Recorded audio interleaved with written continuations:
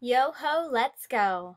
Boys and girls, we've been learning about ways to solve big and small problems.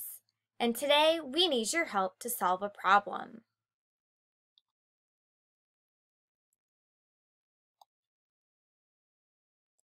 Jake and his pirate friends need your help.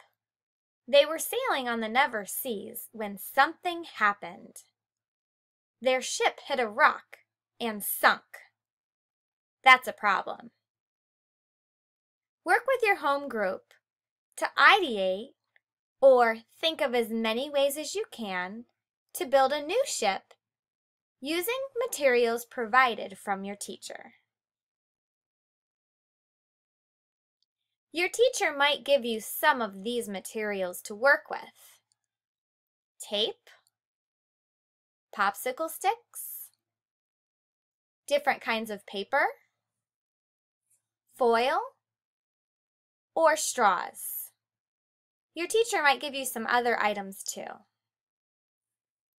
Now that you know what your building materials are, you're ready to start ideating or thinking of different ideas on ways you could build a new ship for Jake and his pirate crew.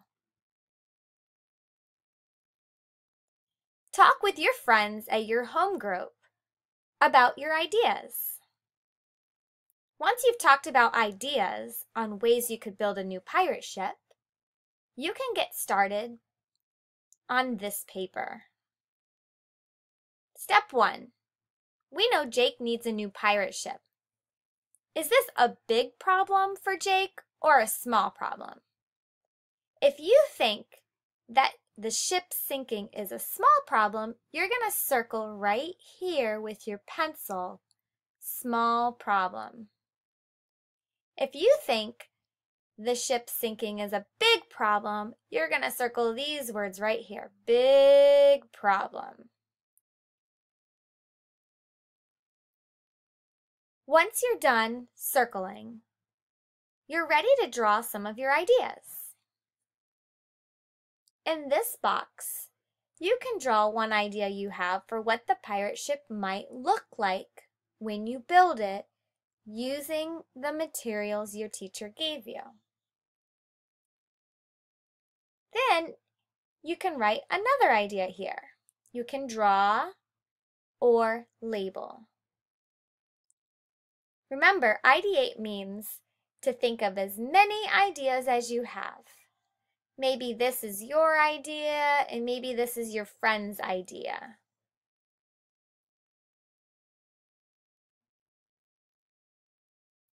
Last, every pirate ship needs a flag or a sail. Decorate your sail with your teammates to put on your pirate ship.